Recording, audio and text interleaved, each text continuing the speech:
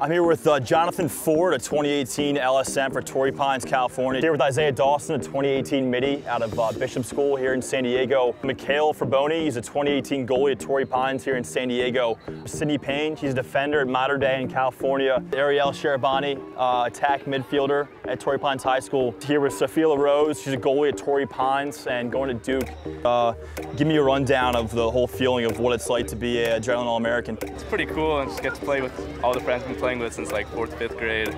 Just one last.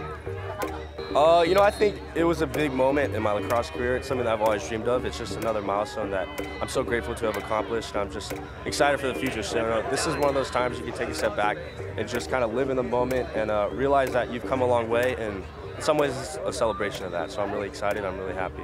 I was very excited. I think it's going to be a great opportunity to play with a lot of high-caliber kids from all over. I think it's going to be a great time. I'm excited. Give me a rundown on what it was like to be part of the invitation process and be in the game the first time Adrenaline's had the girls' game in June. It's just really awesome to be like the first class because you didn't really think that it was possible to go to like a big showcase and be like the star kind of, and it's like that opportunity finally came and you're like first of it. It's really awesome that we get to be a part of this for the first time, and I'm super excited to see where it goes. Yeah, I really think it's such an honor to be part of the first 10 in the West Coast to be chosen for this, and I'm very excited to play in the first girls game. Ty Xanders here with Alex Cade. He's the CEO of Adrenaline Lacrosse.